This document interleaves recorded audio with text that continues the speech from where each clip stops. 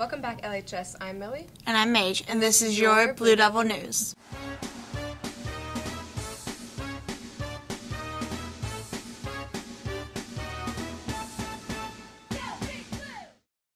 Sophomores, juniors, and seniors, the due date for National Honor Society applications is September 30th.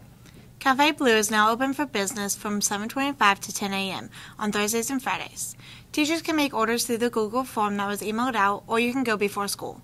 As a reminder, teachers do not send students to the cafe during class. They have to order for delivery.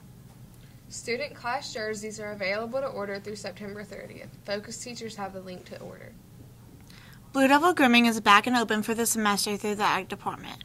They're making appointments through Christmas break. Bath and nails for small dogs start at $20, large dogs are $30, and you can add a cut for $10. LHS Art Club is having their first meeting this coming Monday after school in A302 from 3 to 4 p.m. All students are welcome. Now let's check in with Lucas for the weather.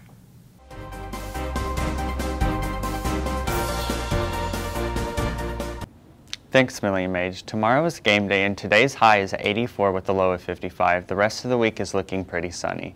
That's all for the weather. Now back to Millie and Mage.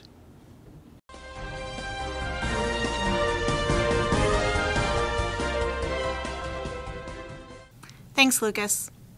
Volleyball plays tonight at Green Hill. Varsity starts at 6:30. Girls soccer plays at home tonight as they take on McGavick. Varsity starts at 5:30.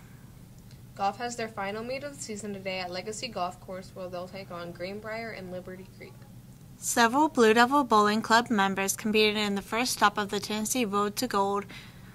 Senior Annie Romer and junior Braxton Cook earned their spots on next year's national tournament. And there is a football game Friday at Coffee County, and the student section theme is Blackout. That's all the news we have today, LHS. I'm Millie. And I'm Mage, and this has been the news to you from the White and Blue.